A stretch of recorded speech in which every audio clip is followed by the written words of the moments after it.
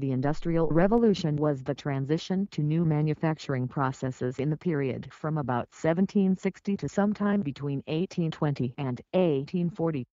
This transition included going from hand production methods to machines, new chemical manufacturing and iron production processes, the increasing use of steam power, the development of machine tools and the rise of the factory system.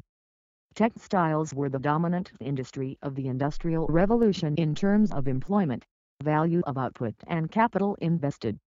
The textile industry was also the first to use modern production methods. 1:40. The Industrial Revolution began in Great Britain, and many of the technological innovations were of British origin. 3 By the mid-18th century, Britain was the world's leading commercial nation for controlling the global trading empire with colonies in North America and the Caribbean, and with some political influence on the Indian subcontinent.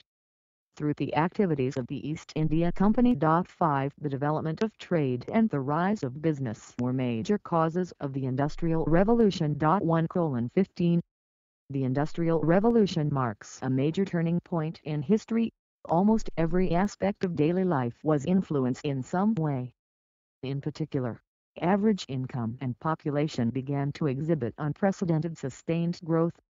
Some economists say that the major impact of the Industrial Revolution was that the standard of living for the general population began to increase consistently for the first time in history, although others have said that it did not begin to meaningfully improve until the late 19th and 20th centuries. 678 GDP per capita was broadly stable before the Industrial Revolution and the emergence of the modern capitalist economy. 9 While the Industrial Revolution began an era of per capita economic growth in capitalist economies.